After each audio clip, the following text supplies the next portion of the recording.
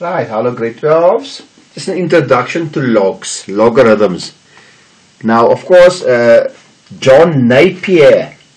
Remember those first 2 pages I sent you? You can just read through it. There's 2 pages. Read through on your own. But I'm going to sum it up for you. Now, John Napier was a Scottish mathematician, and he is the one who discovered that numbers can be expressed as powers. Like, for instance, 100 can be expressed as 10 squared. Right, we all know that. In other words, the use of exponents. So this is important. And of course, 100 is the so-called number we're talking about. 2 is the exponent. And 10 is the base. Very important, you must know that.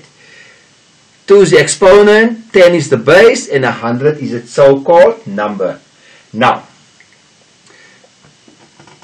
if I want to write this into logarithmic form at the moment, this is what we call exponential form.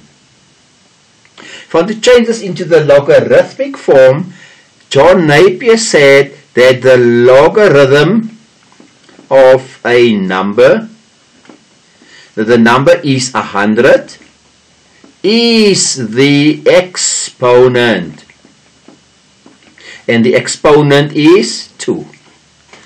That is very important, people. The logarithm of a number, and the number is 100, is the exponent. So in other words, the word log basically means exponent. Is it clear? So if I want to take this and write it in exponential form, then I would say the log of the number is the exponent. The log of the number is the exponent. And then the base is 10. The base is 10. So what we do is we just write it in there. Right. So let's see on the calculator. Let's first start with the Casio. So on the Casio, right, you must look where is log. And of course you will see log there. And you see log there. You've got 2 logs. Now this log here uses base 10. That one allows you to change the base. So clear, guys? So if I say the log of 100, then I actually mean base 10.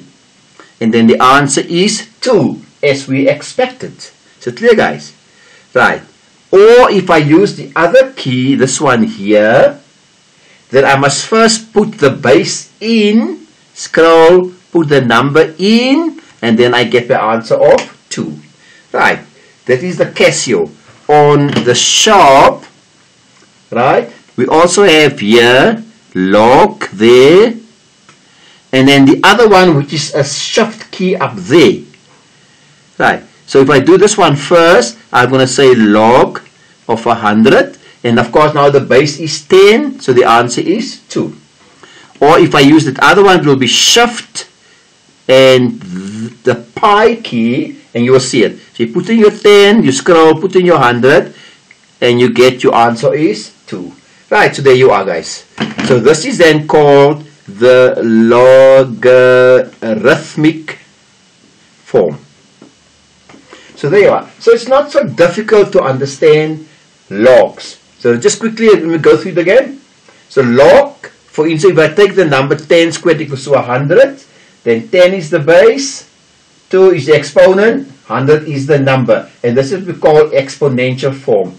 For to change it to logarithmic form, I must remember this definition. Log of a number, which is 100 in our example, is the exponent. Log means exponent. So the log of the number is the exponent. And then the base is 10. So there you are, guys, a quick introduction. In the next video, I will do some more examples from the stuff I sent you. Of course, here are certain logs which are not allowed, but you don't have to know it. Because we don't teach logs as a topic anymore. It's just the application in financial maths and in inverse functions of logarithmic graphs. But we're going to, of exponential graphs. Just go through this on your own, people. You don't really have to know it. Okay, end of the first video. Right. Second video. And I'm using that handout I sent you. Now remember now the definition. The log of a number is the exponent. So in general we can write number equals to base to the power. So the number, you will have a base and an exponent. And of course that is the exponential form. Remember now? Exponential form.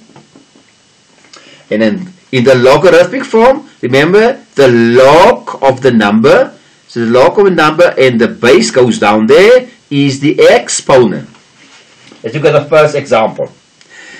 You all agree that 16 is 4 to the power 2. 16 is the number, 2 the exponent, 4 the base. So remember, the log of the number to the base 4 is the exponent. And you can check on the calculator, it is true. The same with this one. The square root of 3 is 3 to the power half. It is true. Or remember, this is the number. So the log of the number, the base is 3, is a half. You can check it out on the calculator. It is like that.